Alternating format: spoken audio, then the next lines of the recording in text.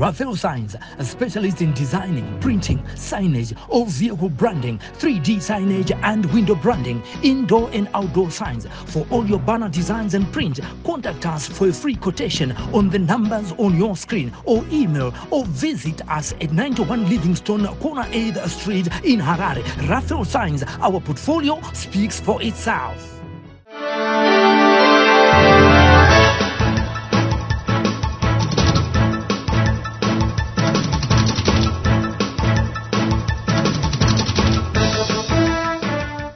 First, I would like to acknowledge the presence of representatives from the Ministry of Justice, Legal and Parliamentary Affairs, representatives from traditional leaders, government departments, members of parliament, both in the Senate and the National Assembly here present, members of the diplomatic community, colleagues from civil society, colleagues from the media fraternity, and members of Amnesty International Zimbabwe here present. The call to abolish the death penalty is a long-standing flagship global campaign for Amnesty International since 1977, when we drafted the Declaration of Stockholm, which called on every government around the world to stop using the death penalty. By then, only 16 countries had abolished the death penalty. As of today, 112 countries are fully abolitionist, and 144 in total have abolished the death penalty in law or practice. Amnesty International opposes the death penalty in all circumstances, without exemption, regardless of the nature of the circumstances of the crime, guilt, innocence, or other characteristics of the individual or the method used to carry out the execution. The death penalty is an inhumane and degrading form of punishment that has no place in today's justice delivery system. The death penalty will again come under scrutiny at this year's UN General Assembly. Amnesty International urges all governments, including Zimbabwe, to rally behind the UN's call to end the use of the death penalty in a vital show of commitment to human rights. To conclude, as Amnesty International, we are hopeful that we can work together to rid Zimbabwe of this cruel and inhumane punishment and join the growing number of states, both in Africa and worldwide, who have opted for a more humane, life-affirming approach to justice. I want to invite Rosalina Mzerengi. Rosalina is our campaigns coordinator at Amnesty International Zimbabwe. She's going to take us through the death penalty global campaign, what we do at the global level, and also the history of the death penalty campaign in Zimbabwe. So, Ros, welcome.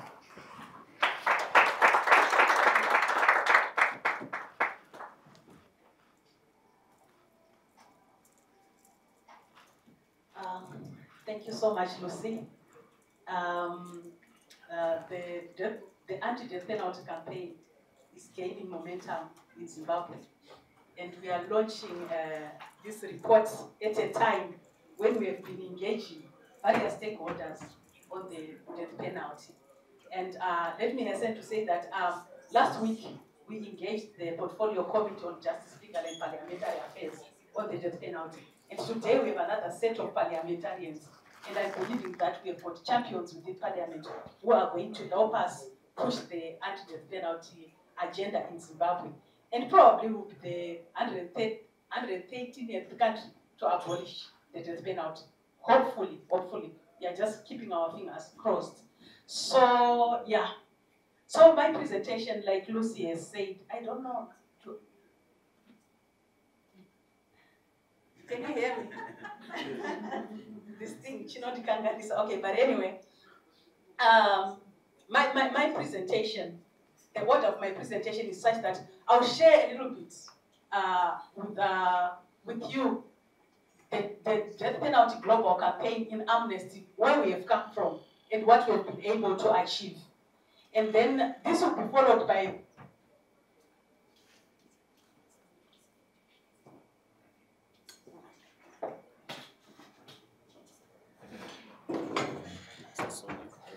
next. It's not to move, I check because I would not move.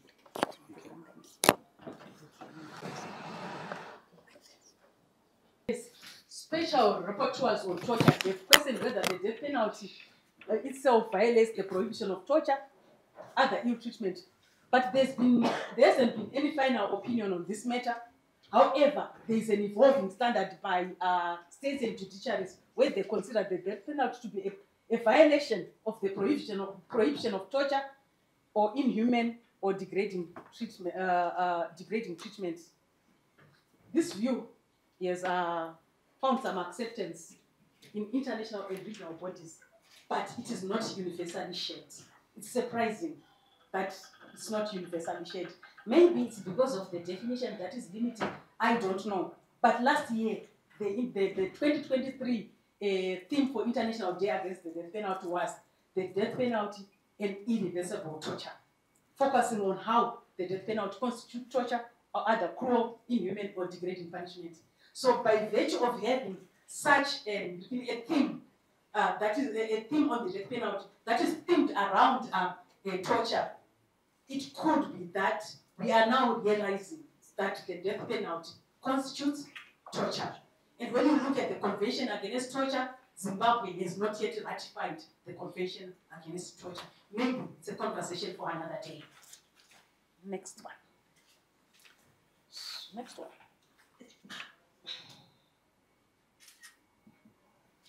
Okay. So, still on international instruments, what have you done?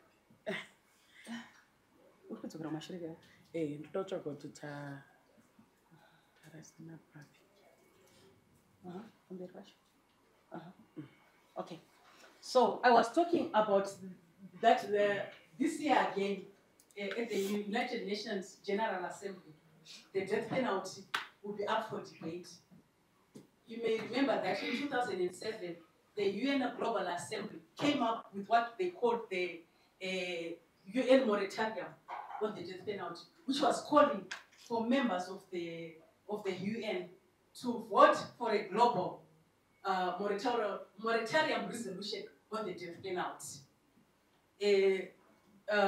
So the UN passed the resolution calling upon member states to establish a moratorium on executions with a view of abolishing the death penalty. And this voting happens after every 2 years. So between 2007 and 2022, the United Nations General Assembly has adopted 9 resolutions calling for a global moratorium on capital punishment. So since 2007, 2008, then 2010, 2012, blah, blah, blah, blah. And the states have been voting for this global moratorium.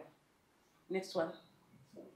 And this has been the voting pattern of Zimbabwe at the United Nations General Assembly. Since 2007 to 2014, Zimbabwe has been voting against a global moratorium on the death penalty. And then in 2016, Zimbabwe abstained. Our Zimbabwe abstained. And then in 2018, voted against, sent mixed signals.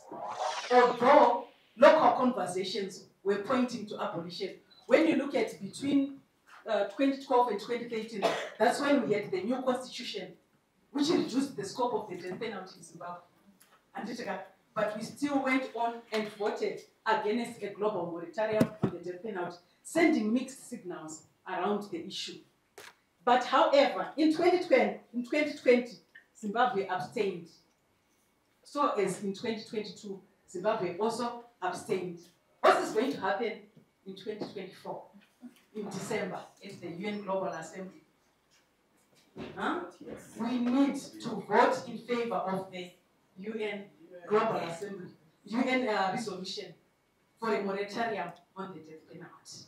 And please, I don't know what we can do in our numbers, maybe just to engage the Ministry of Foreign Affairs that as you go to the United Nations, go and represent that Zimbabwe is moving away from the death penalty. Oh, by then, Zimbabwe will have abolished. I don't know, but we are just hopeful. And So this has been the global part of the voting pattern by Zimbabwe between 2007 and 2022. But when you look at this voting pattern, you'll see that we have been making progress.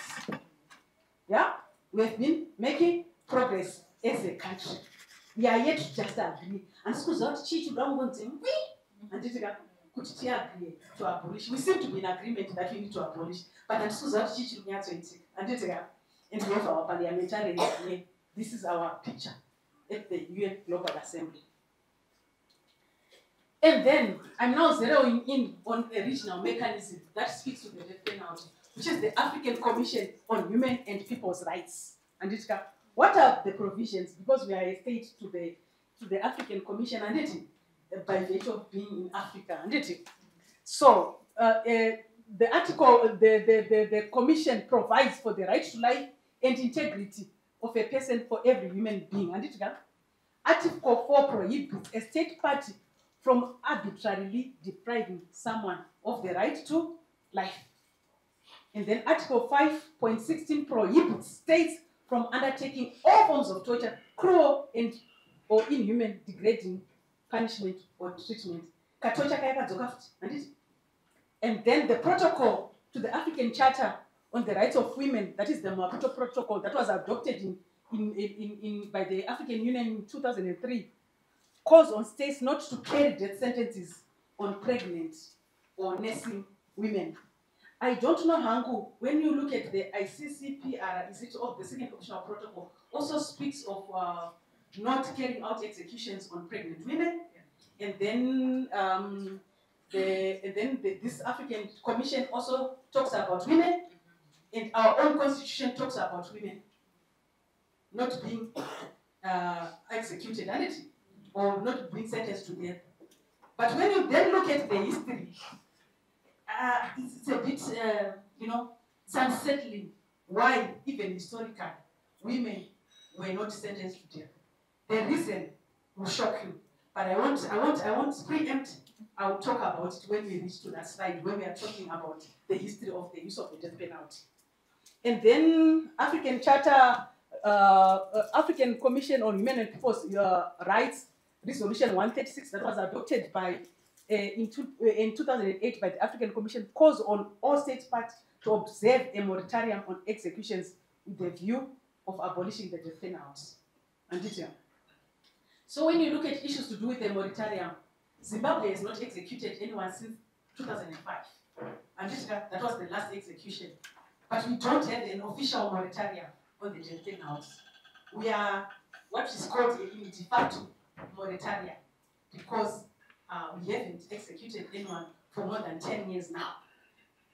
A sign that we have no appetite to kill. But why are we not removing it from our statutes and challenging you, fellow Zimbabweans?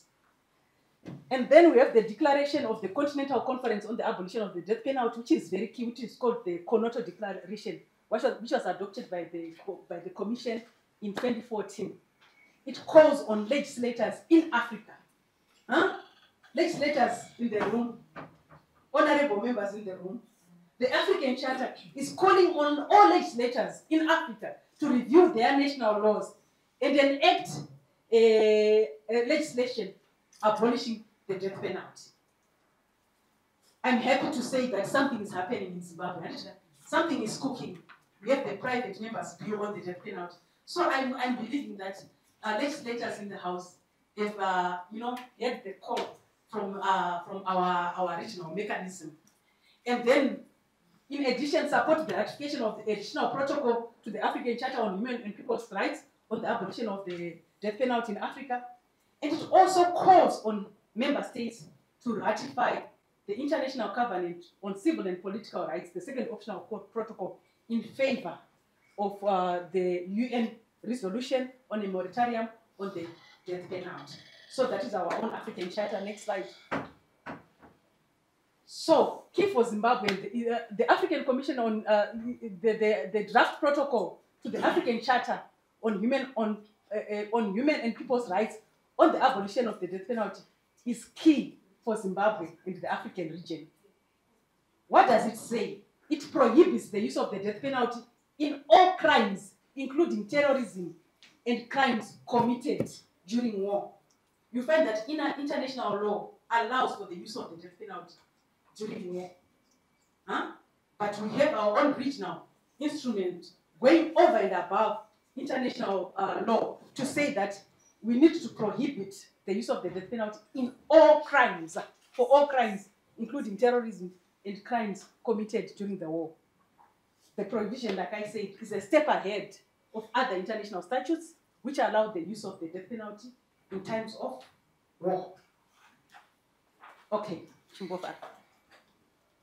So, this is the human rights justification based on regional mechanisms, based on international law. That is, so our justification, our call for abolition is informed by the international statutes, that some of which Zimbabwe is ratified, and some of which we are to ratify. So for those that we have ratified, as a country, we have an obligation to protect, to fulfill, and promote the right to life based on those articles that we ratified as a country. So that is where we base our argument for the human rights abolition, for the human rights argument for the abolition of the death penalty. That is justification number 1. I don't know if there are any questions or any reflections. Yes. So I just wanted to find out, was the Convention Against Torture part of the discussions at the last year? Were there any recommendations that were made to that effect? And any commitments that were done by the government of Zimbabwe to that effect?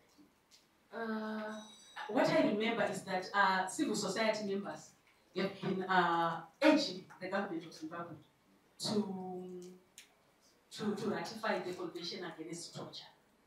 But, and the conversations have been happening at different UPRs over the years. So there has been calls urging the government, but nothing has really happened. And in terms of the conversations that happened in the last UPR, off the edge, I don't remember if the Convention Against Torture was one of the issues that was raised by, was submitted by civil society. I don't know, Lucy. I think other countries do give the ratification to Zimbabwe as they give it as a recommendation, and I think they just note it, like they don't take the obligation to do it. So what happens is when they get these recommendations, they can commit to do it, or they can just say we've noted it and we'll work on it, like not giving a commitment. So that's what has been happening. Other countries do give it to Zimbabwe as a recommendation and they just note it. But the conversations are going on, and even on the sides with civil society, like Rosa said, but other state parties have also recommended Zimbabwe to ratify. The years as Amnesty International in Zimbabwe and across the globe, we have targeted advocacy and campaign based on projects in Africa, Asia Pacific, America, and Central Asia. What have you been doing there? We have been strengthening national and international standards against the use of the death penalty. We have also been supporting the successful adoption of resolutions on a global moratorium on the death penalty. And I'll also get an opportunity to share with you the voting pattern of Zimbabwe at the United Nations Global Assembly. And hopefully, this voting pattern will change this year as we go again to vote on a global moratorium on the death penalty. We have been applying pressure on cases that face imminent execution and support actions and the work of the abolitionist movement at national, regional, and global levels. We have also developed advocacy tools to guide organizations that are working on abolition of the death penalty. We also carry out annual researches on global trends and death sentences and executions. And the research, the report that we are launching today is also informed by this research. So since 1977, Amnesty International every year has been issuing a report on the use of the death penalty across the globe. So since that's 44 years, right? Is it 44 years? Yes. Yes, it's 44 years. And every year, Amnesty International produces the death sentences and executions. The one that we are launching today is for 2023. And the report usually covers the annual judicial use of the death penalty based on information that is collected from the state, official figures, judgments, individual sentenced to death, media reports, and even family representatives. The latest is the 2023 Global Report on Death Sentences and Executions, which was launched globally on 29th of May, but we are launching globally here today. So we launched it a few days ago, globally, and in Zimbabwe, because we still have the death penalty, we thought we would use this opportunity to continue the conversations around the death penalty and launch the 2023 global report. So that is our history of working on the death penalty international. And key to note is that we mobilize our members globally to write petitions in the case of an imminent execution that is about to happen. We have been successful at times, other times we have not been successful. But let me hasten to say that we have made a lot of progress with regards to stopping imminent executions in some parts of the world. And then my next presentation, the next part of my presentation is going to look at the human rights justification for abolition of the death penalty. You may be wondering why this organization is so passionate about the abolition agenda. We are so passionate because we know that we are backed by international instruments that are calling for abolition of the death penalty, which is why we advocate for abolition. So in terms of the global instruments that I'm going to talk about, I'll first of all talk about the mother of all human rights, that is the Universal Declaration of Human Rights, how it advocates for abolition through the various provisions. And then this will be followed by the International Covenant on Civil and Political Rights, and then the optional protocol, the second optional protocol to the ICCPR, and then I will zero in on the African Charter, on the Commission, African Commission on Human and People's Rights. So these are the instruments that guide or that justify the human rights perspective of the death penalty campaign. So this I'll just highlight the various provisions from each of these so that we understand why, as Amnesty, we are campaigning for the abolition of the death penalties from a human rights perspective, because we are a human rights organization. So when you look at the Universal Declaration of Human Rights, it has got two articles, that is Article 3 and Article 5. These two articles, the first article, which is Article 3, that I've highlighted on my slide, speaks of the right to life. It recognizes that each and every one of us has the right to life. That is the universal, that is Article 3. And Article 5 prohibits the use of torture, cruel, inhuman, and degrading treatments or punishments. You'll find that the Universal Declaration of Human Rights was silent on the death penalty. And it was silent on the death penalty. But you find that these the provisions that are with the provisions 1 and Article 1 and 3 and 5 speak to the right to life and the prohibition from being subjected to torture, to cruel, inhuman, or degrading form of punishment. But however, the Universal Declaration of Human Rights was a declaration. It was not legally binding. But these provisions were affirmed in the International Covenant of Civil and Political Rights of 1966. As you might recall, the Universal Declaration of Human Rights was a declaration. But to affirm the provisions of this very important declaration in the history of human rights, UDHR, we call it the mother. It gave birth to twins in 1966. Twin 1 was the ICCPR, and Twin 2 was the International Convention on Economic, Social, and Cultural Rights. But today, I'll focus on the ICCPR because it speaks a lot to the issue around the death penalty. You find that the ICCPR is a legally binding instrument, unlike its mother, the Universal Declaration of Human Rights. It had a worldwide scope, and Article 6 allows for the use of the death penalty in serious crimes only, but sets abolition as the ultimate goal. The ICCPR also says that the death penalty shall not be imposed on pregnant women or for crimes that were committed before the individual turned 18. The ICCPR, which is Article 7 of the ICCPR, also says that the death penalty violates the right to life if it breaches other rights that are under the ICCPR. If it violates the right to a fair trial, then it is violating the right to life. If it violates the prohibition of torture, then it is a violation of the right to life. That is the International Covenant on Civil and Political Rights of 1966. This is what it says about the death penalty. And one thing to note is that Zimbabwe in 1991 ratified this ICCPR. So what it simply means is that Zimbabwe has an obligation to respect the provisions of the ICCPR by virtue of being a state party to this convention. Next. Okay, and then in came the second optional protocol to the International Covenant on Civil and Political Rights that was adopted by the UN Global Assembly in 1989. The second optional protocol requires a state party not to carry out executions.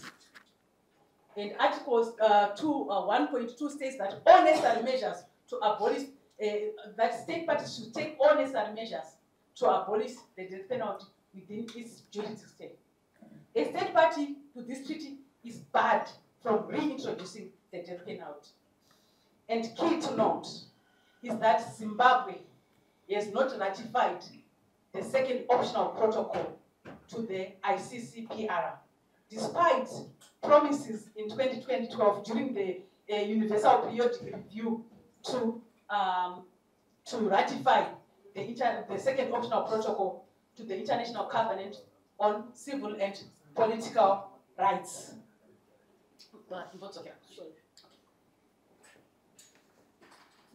So, but when you look at how the progress that we have made as a country with regards to these provisions, although we have not yet ratified, I think when you look at the history of the death penalty in Zimbabwe in terms of progress, we have made baby steps towards abolition. And we have not carried out any execution since 2005. And so we can safely say, although we are not party to this second optional protocol to the ICCPR, we have made steps towards abolition. And I'm believing and hoping that Zimbabwe will join the rest of the globe in ratifying the second optional protocol and abolish the death penalty in Zimbabwe. And then the other international instrument that is also linked to the death penalty debate is the Convention Against Torture. The Convention Against Torture that was adopted in 1984 and entered into force in 1987. Maybe first of all, it would be important for us to understand what torture is and see and analyze to see if the death penalty constitutes torture. So I have a definition here on my slide. Torture means intentionally inflicting severe pain or suffering, whether physical or mental, on a person, for such purposes as obtaining from him or a third person information, a confirmation, punishing him for an act he or a third person has committed or is suspected to have committed, or intimidating or coercing him or a third party for any reason based on discrimination of any kind. Such pain or suffering is inflicted by or at the instigation of or with the consent of a public official or other person acting in an official capacity. From this definition, does the death penalty constitute torture? From this definition, from your understanding of the death penalty, does it constitute torture? Of ICCPR, Article 6 saying that it only allows application of the punishment only on serious issues. Maybe we can just briefly outline these serious issues where the penalty is applicable. Okay. We want to push as champions of the Amnesty International, and at the same time, I would like to thank my colleague, Honorable Shoriwa, for moving the private bill, and we debated it. I thank you so much. It was because of you. My contribution is about we need also, while at least we are waiting for, we are pushing for the signing and so forth, we need also to come with a motion which is very powerful. We need also you as Amnesty International to craft it so that there are some people who are going to bring petitions. At the same time, us as members will be moving motions. So they will not rest until we reach our destiny. Yeah, thank you so much for that submission. And then there was also a question that was directed to the Minister of Justice. Well, would you be able, or maybe would you be able to respond? Yes, I think That's to information. yes, she had already touched on it. So as far as the ministry is concerned, we just noted the from the last UPR report. Okay. Yeah. Thank you so much. Sorry. I think the question is, what is the holdup? What is the issue? Why are we not, signing? Okay, maybe what we can do is we can leave this for the reflections component. I just thought maybe this part of the conversation needed us to just reflect. But maybe in terms of the question around Convention Against Torture, we can then allow the ministry to respond during the main plenary session. And then there was a question around Article 6, which are these serious. So when you look at the Constitution of Zimbabwe, it provides for the death penalty in aggravating circumstances, where the courts feel that there are aggravating circumstances that resulted in this matter. I don't know if Lucy, you can add more in terms of serious crimes. So I just made reference to the Constitution of Zimbabwe, which says that anybody, men only, those are above the age of 21 and those below the age of 70 can be sentenced to death if they committed the matter under aggravating circumstances. Although the conversation right now is what are aggravating circumstances. So I'm going on to move on to the next, on to my next part of the presentation, which is going to speak a little bit about the history of the death penalty in Zimbabwe. And when you look at this history, you'll wonder why we still have the death penalty. Right. So I'll start off with the criminal law. As you are aware, Zimbabwe was colonized by Britain, and obviously we adopted their law. The death penalty was the legal form of punishment there in their country. And the colonialists entrenched their rule with British notions of arrest, detention, and they replaced the Shona and Ndebele customary law. When you look at the Shona and Ndebele customary law, Ndebele occasionally, and according to history, the Ndebele occasionally sentenced people to death. But as for the Shona, it was never a part of their culture to sentence somebody to death.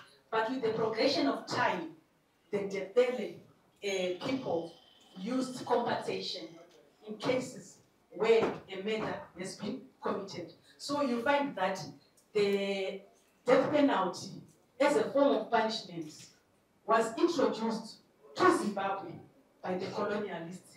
It was never a part of our culture, at least according to history that is recorded. So the death penalty was used to ensure British legal supremacy as part of the pacification process. Criminal punitive measures became an integral aspect of frontier justice during colonialism. The death penalty was a show of power to advance colonial interests by establishing a law and order that will ensure the maintenance of the status quo. So the death penalty was used to maintain the status quo, and the status quo was colonialism. and executions occurred when murder was determined to be premeditated, involved extreme violence and peculiar motives, and targeted colonial authorities. If the murder was targeted at colonial authorities, it would attract a death penalty. And then we have other provisions around your question, Honorable, around what constitutes extreme crimes. So this is another example. Premeditated, involving extreme violence. Next slide.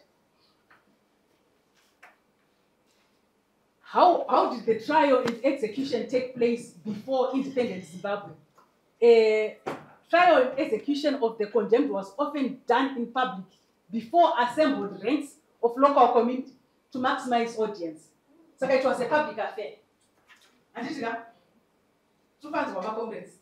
was a public affair. So that you never even think of rising up against the colonial masters.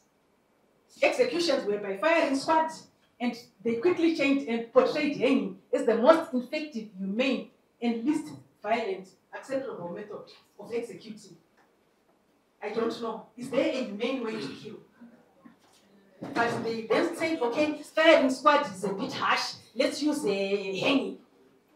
And hanging became popular during the first Chimurenga or Imbukela, 1896 to 1897, when nationalism became a potent fragmenter. You might be aware that during the first Chimurenga, it was during the first Chimurenga, and they had to use the death penalty to silence dissenting voices at that time. The first record, although when I was just researching further, this might not have been the first record, but the first record to use was the use of the tree as the gallows. And it during the Matabele rebellion, a total of 9 Matabele men were hung from a tree for looting and for spying. You can imagine being hung from a tree in public for looting and spying. And history, however, records that the first non-death sentences and executions happened before the first Chimurenga, which is the trial of one Louis Andre, who was tried by Leander Starr Jameson and 4 assessors. He was accused of killing a fellow fortune. That was before the first Chimurenga. And another guy by the name Jim Zulu was convicted of killing his employer, Gadi, wife, child, and Mackenzie, who was Gadi's neighbor. When you go back to this tree, the use of the false marula tree, it still sits in the eastern side of Joshua Nkomo Street, previously known as Main Street, between Konot and Masocha. That tree is still there. It was done to intimidate and put fear in the Ndebele on the outskirts of town. But did those hangings deter the Ndebele from rising against the colonialists? We'll find out. And I'll talk more about how people were executed during the colonial times. Early colonial hangings were often improvised affairs. Why were they improvised? Because we never used to kill in our country. So there were no methods of killing, and there were no gallows. Okay, so they were improvised, with gallows being created from a nearby tree or even a door frame suspended over a riverbed. Because to improvise.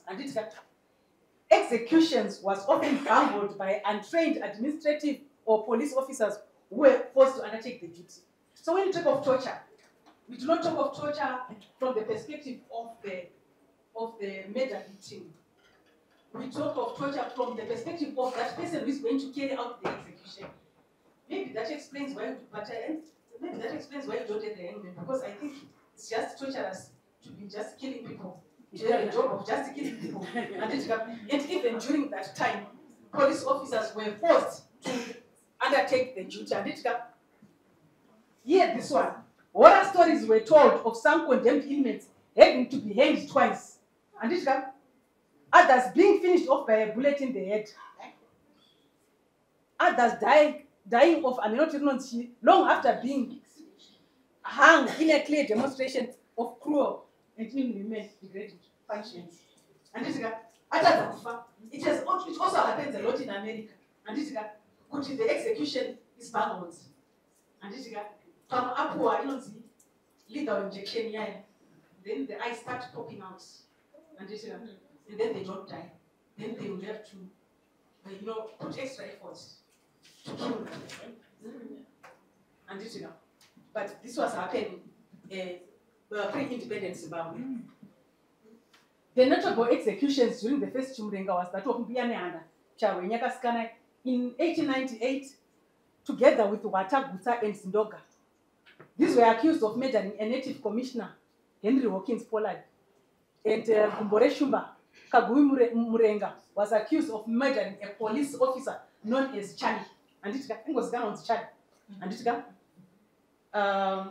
there was a specific order that these leaders of the first Chimurenga were privately executed in the then Salisbury. Right. I don't know.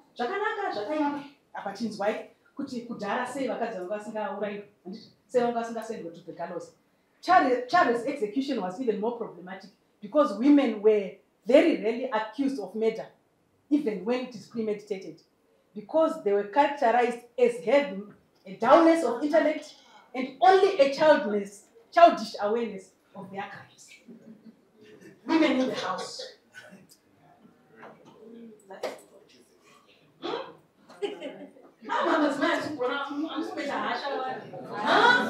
Are you happy with this? This is traumatic. This is the only reason why.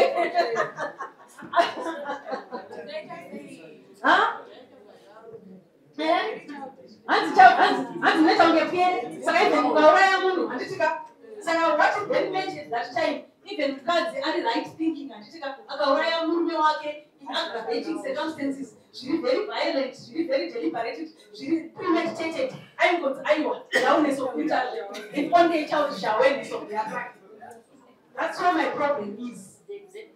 And I would have appreciated if they had said that, women are just human beings. And they need not to be executed. Okay. And that's recorded in history. And next. It's a consideration where I'm not putting my appreciation. Asi vaiona nemuonerewo na nhasi muonerewo ndosaka vanhu That's a conversation for another day, my father. Because you open a can of worms on this one. Okay, so history later recorded that Charwe had not killed anyone. And this guy, history later recorded that Charwe, and this guy, I know very childish, but they saw a threat inside of her. And this guy, to the extent of killing her. And today, Charwe represents the symbol of resistance to colonialism. As a woman. And this guy, and the Mbuyaneanda legend grew afterwards and became emblematic of future African resistance instead of the desired pacification effect.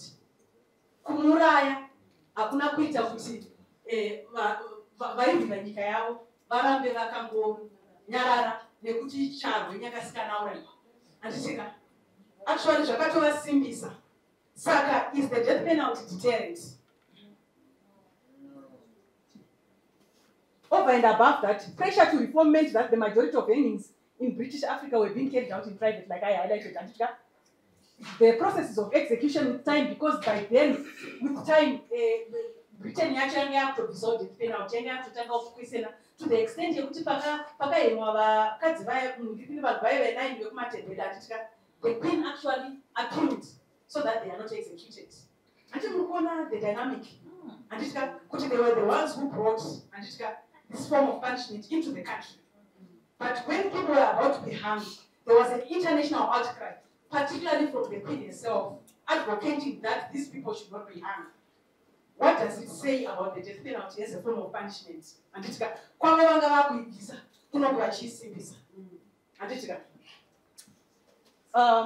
the processes of execution were increasingly removed from the public gaze, centralized into a colony's main prison, sanitized by the use of British techniques of hanging. But the guerrilla warfare began to gather momentum. The government used the death penalty for political crimes, for the prevention and punishment of political dissent in response to the deteriorating situation. At some point, the liberation struggle gained momentum. And the colonialists ensured that the capital punishment became the major form of punishment. An increased use of the capital punishment to silence political activists, not only for criminal offenses such as rape or murder, there was increased use of capital punishments. And then over and above, other discriminatory tendencies where the death penalty was usually applied for those that were fighting for the liberation of this country. Pane in the Black Period. And Pane in the Black Period, does anybody know what Black Period was all about? Black Period, yaishandiswa kuti okay, Murungu, anditika akarepa mukadzi wechitema, anditika aipuwa a different sentence altogether. Asi munhu wechitema akafungidzirwa, anditika kuti arepa mukadzi wechirungu, aisentenced to death. That was the Black Period. Anditika that was the Black Period during the first Chimurei. And then the Law and Order Maintenance Act, the Loma, and it introduced mandatory death sentence for throwing petrol bombs and possession of arms and harboring perceived terrorists with no provision for judicial discretion or regard of mitigating factors, even when there was no damage to property. And as you might all be aware, during the liberation struggle, various techniques were used, and one of the key ones was the use of petrol bombs. But Loma yakabva yati kukanda bomb whether pafa munhu kana kuti papiswa carpet chete anditika to the gallows.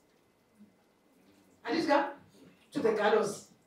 And history records that over 60 executions took place between 1968 and 1976 over a storm of international protest and condemnation by Queen Elizabeth, who attempted to use the royal prerogative of mercy to save 3 men who were executed on 6 March 1968.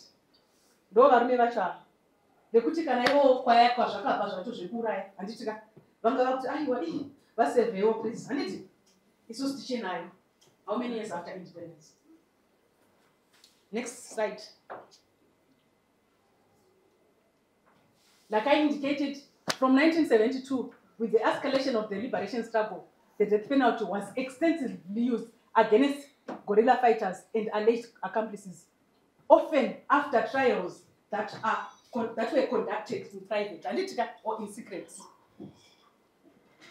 In 1975, or after 1975, the government, then the Rhodesian government, announced that the names of people sentenced to death or executed would no longer be released. The Rhodesian government also implemented IITMA emergency regulations in 1976, creating special courts to try political crimes of alleged terrorism. And the extra constitutional courts formed outside the judicial branch had the power to impose the death penalty without appeal to the ordinary criminal courts. And unfair trial.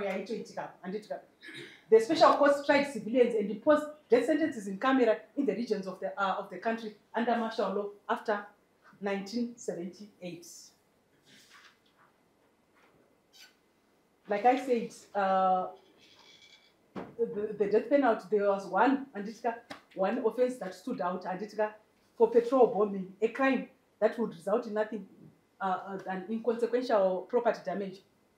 I think it was extreme and disproportionate to apply the death penalty to somebody who has just thrown a petrol bomb as a symbol of resistance, or as a sign of resisting what was happening at that moment in time in history. Next. So in the 1970s, history records that the High Court averaged between 30 death sentences 30 to 40 per year, and executions ranged between 24 to 36, and they were carried out annually. 1983, 3 years after independence, death sentences imposed by the High Court dropped to 15. There were constitutional challenges, but during the first 6 years of the country's independence, this prohibition actually expired. In 1993, the Supreme Court of Zimbabwe declared that prolonged delay on death row constituted cruel and degrading treatment. It also indicated that it was willing to consider whether hanging constituted a cruel or degrading punishment.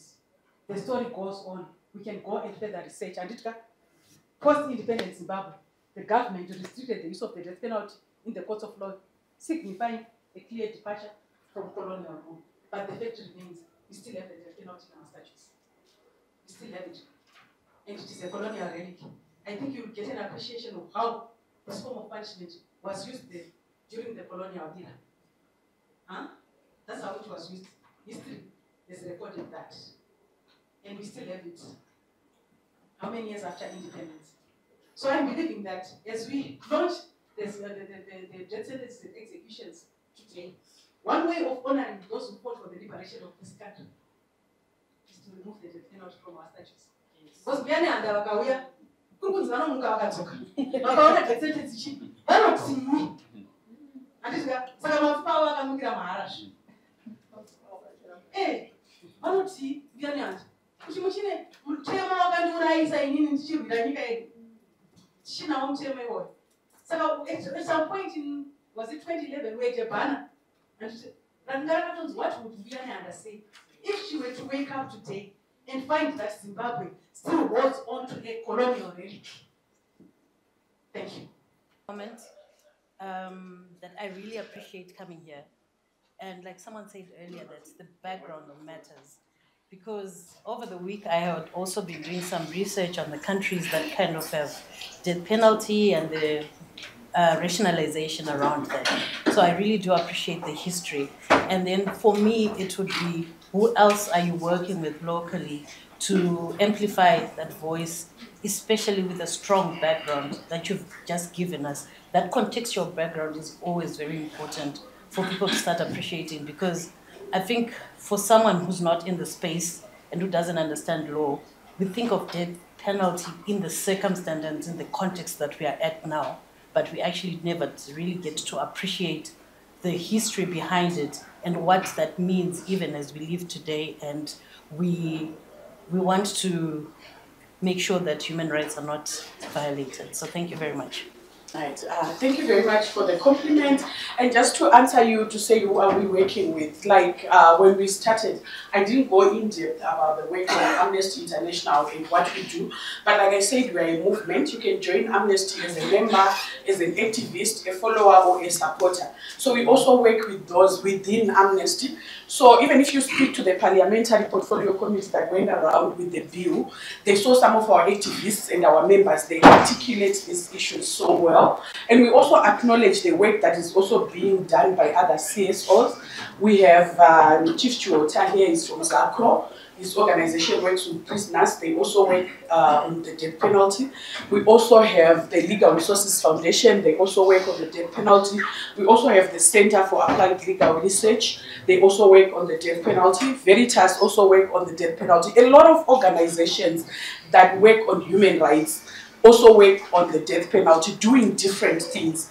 So, and I also I can relate when you say the background matters, because even as a lawyer, before I joined Amnesty, I didn't have this appreciation that I have. And you also find that there are some of the legal arguments that we make that are also not made in the Amnesty spaces.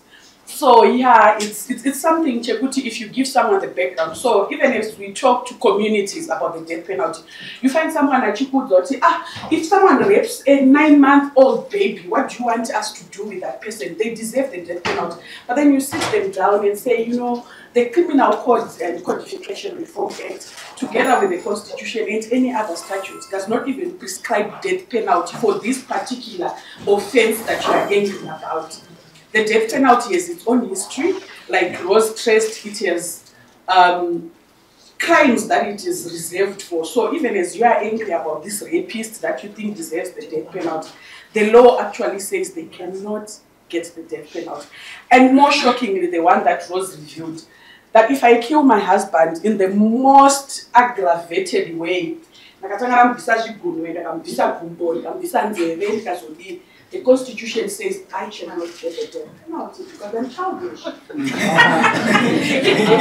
people don't know about that. People don't know that the death penalty is only reserved for men in Zimbabwe. I always joke and say this is the only cause that does not concern us that we are running with as women in Zimbabwe.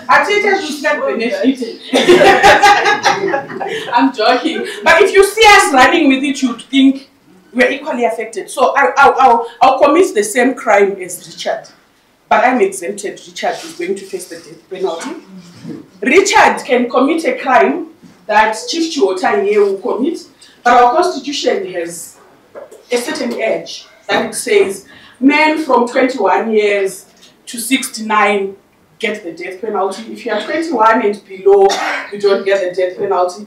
Then if you are 70 and above, you don't get the death penalty. But if you see people or hear people talking about the death penalty without this knowledge, you feel pity for them.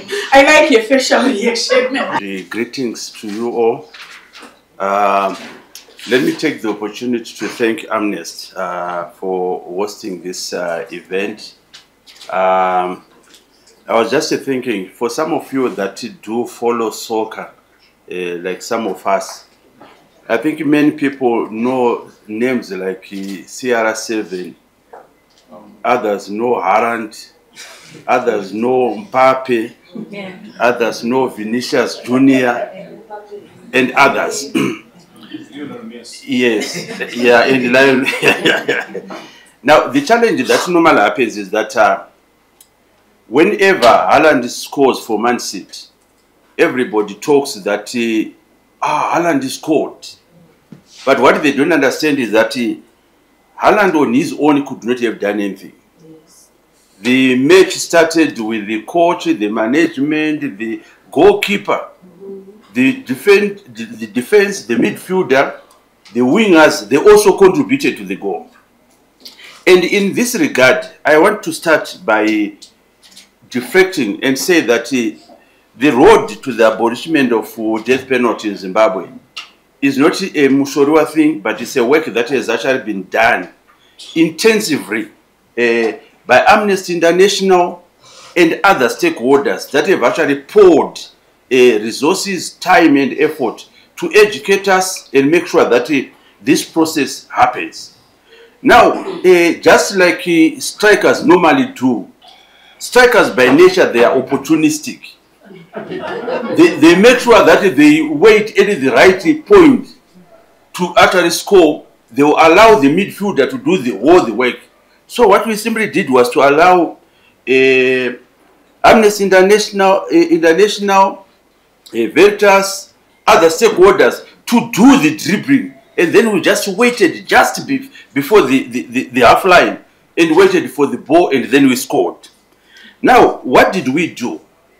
I will not talk about the reasons why the death penalty is bad for this nation. I think that one has actually been covered. But what we then decided to do, and part of the reason why we then decided to bring a private member's bill. A private member's bill is permitted by law.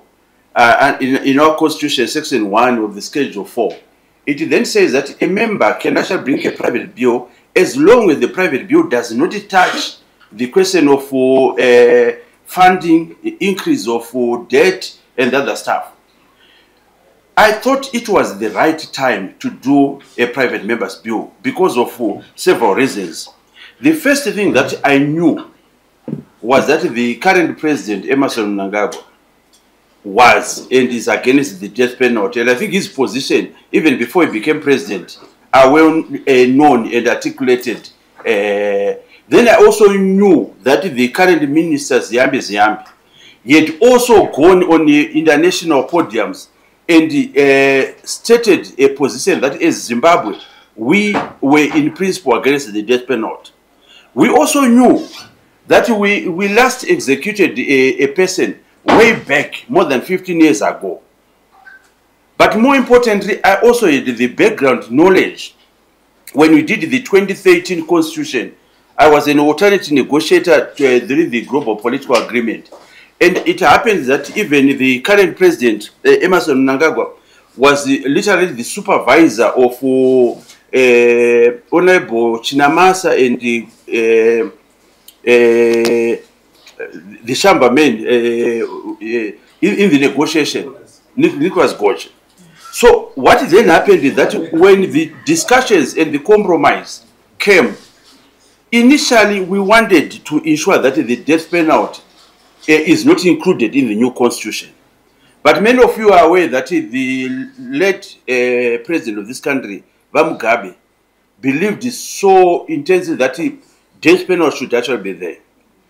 So there was a compromise during the 2018 constitution making to then say, no, we are going to exempt anyone who is below 21 years.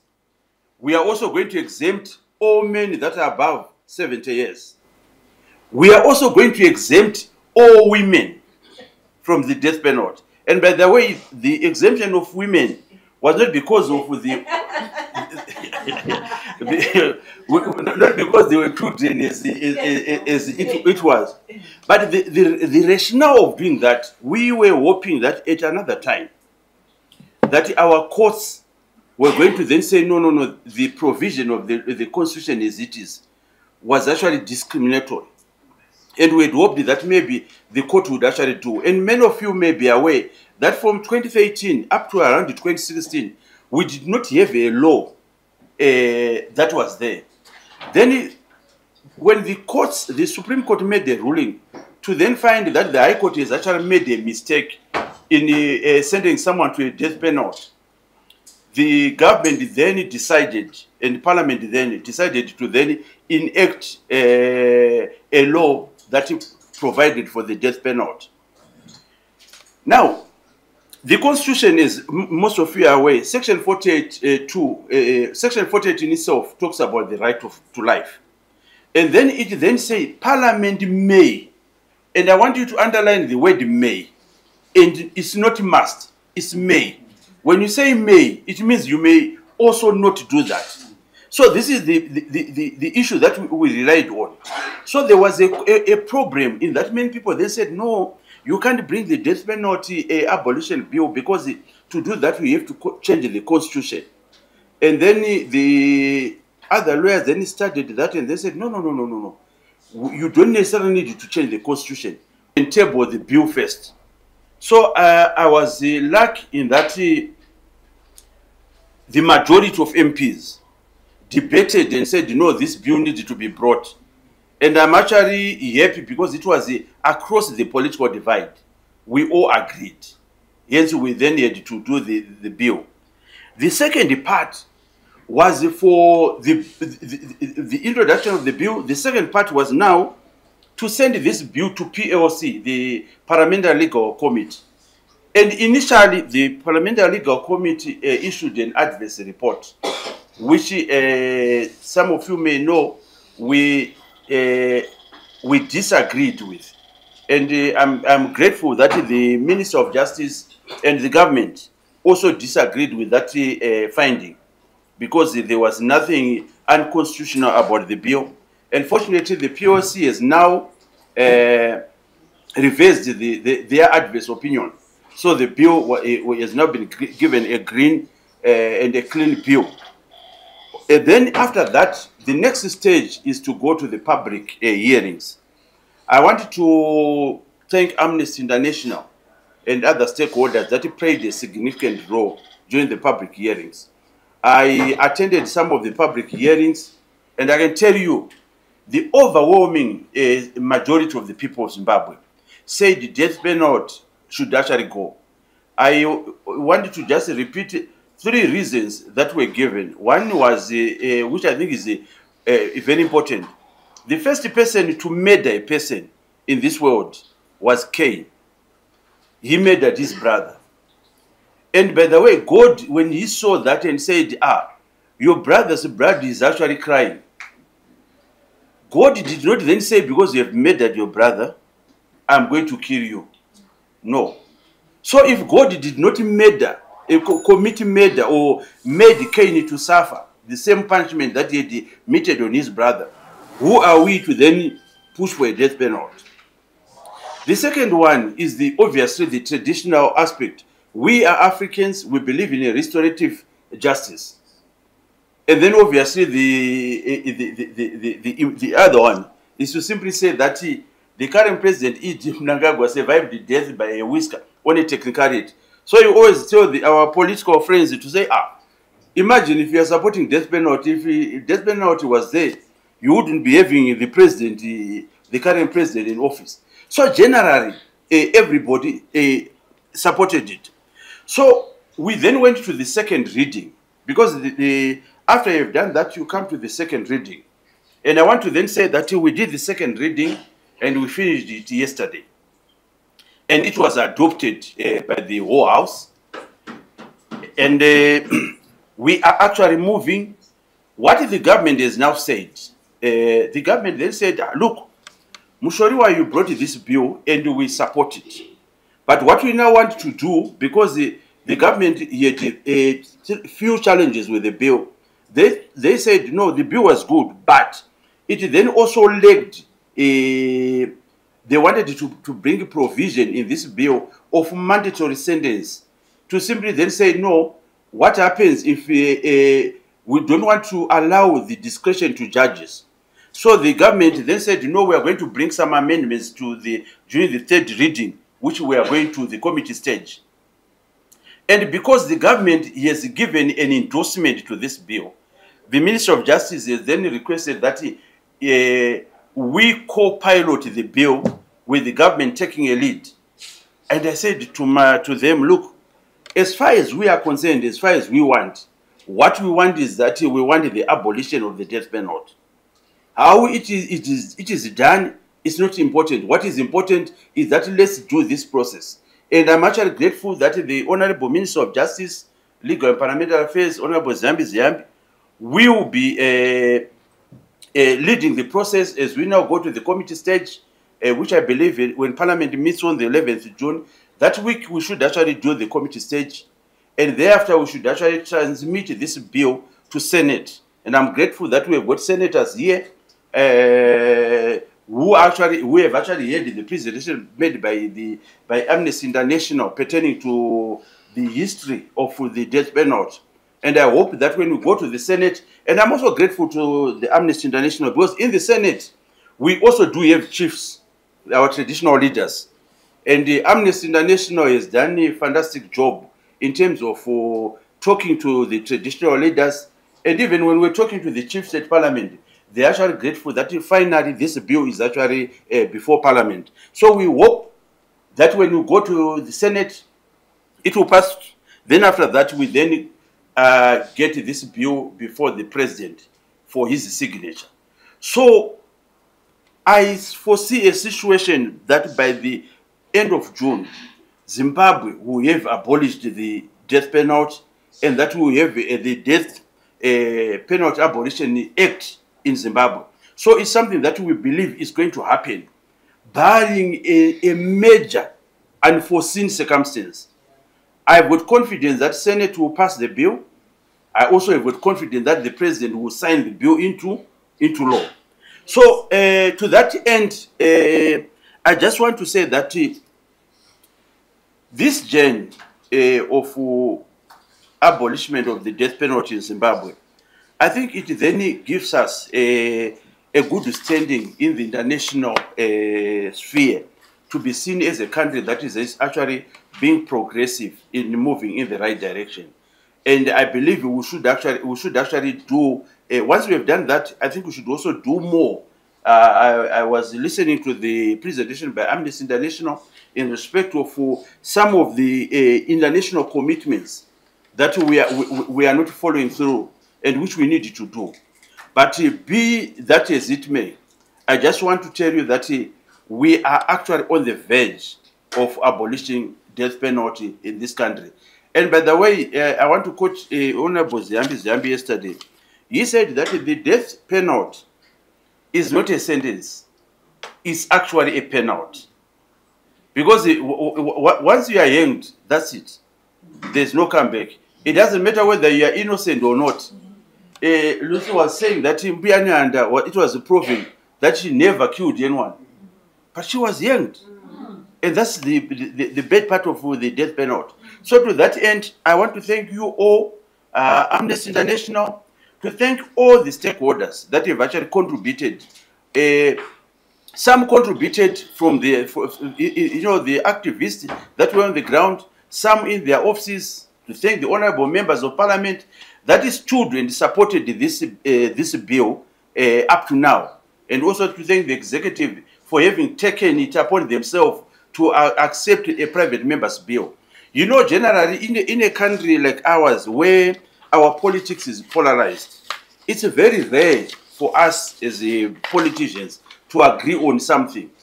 And it's actually the first of its kind this term to at least find each other in terms of something that actually brings Zimbabwe together. So to that end, I'm grateful, and I just believe 30 June we will no longer have a death penalty in our statutes. Thank you.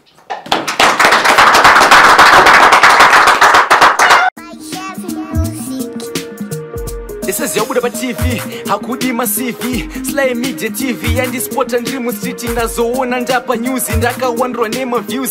Slay Media TV, man, they change my dreams. Slay, oh yeah, Slay Media, Slay, oh yeah, Slay Media, Slay, oh yeah, Slay Media, Slay, oh yeah, Slay Media. Kuchinja vision, Yamageto youth, Kuchinja life, Yamageto youth. Kutipa nzira semageto youth, kutipa gwara ramangwana rakanaka. Slay, oh yeah, Slay Media.